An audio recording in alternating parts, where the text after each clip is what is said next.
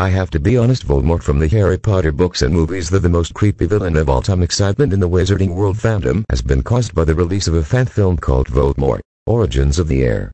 The unofficial film is available to watch for free, so I decided to take an hour and watch this retelling of the history of Voldemort. Synopsis from the website. What made Tom Riddle become Voldemort? What happened in those years, and what really went down at Hogwarts when he came back? There are some clues in the books which have not been transposed at all in the movies, but a lot goes unspoken.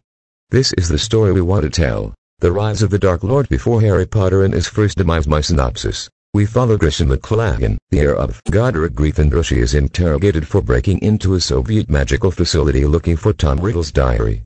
Through a series of flashbacks, we learn about the other heirs of Hufflepuff and Ravenclaw. They were all peers in their time at Hogwarts. We follow Riddle as he begins his quest for Horcruxes and the demise of wizarding kind, and Grisha is trying to stop him with the help of the other heirs. But can she get the diary before it's too late?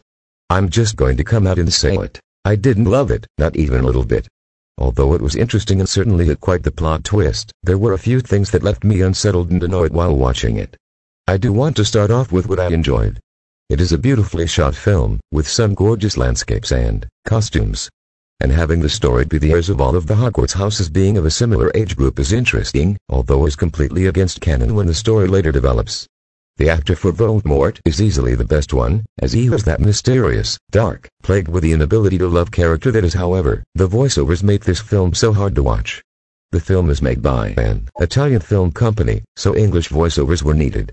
But they are poorly scenesed, so if you actually watch people's mouths move, nothing is lined up in the slightest. It was driving me nuts, to the point where I had to stop watching and just listen to get the story. Another reason I wasn't very happy with the film is how it breaks canon. Other fan films I have watched have accepted what is canon and built off of that to create amazing stories for things Rowling hasn't touched on herself. This film took a part of the story we know quite a bit about from the books, and twisted it and changed it to fit into their heir plotline. In the end, I was really unsatisfied that they had to twist and change the canon in order to tell their story. They basically rewrote Voldemort's story, and I would rather have the canon be respected and left as is. Overall, I was glad I watched it, and they had some interesting ideas, but I will probably not watch this ever again. It is definitely not my favorite fan film for the Potter universe.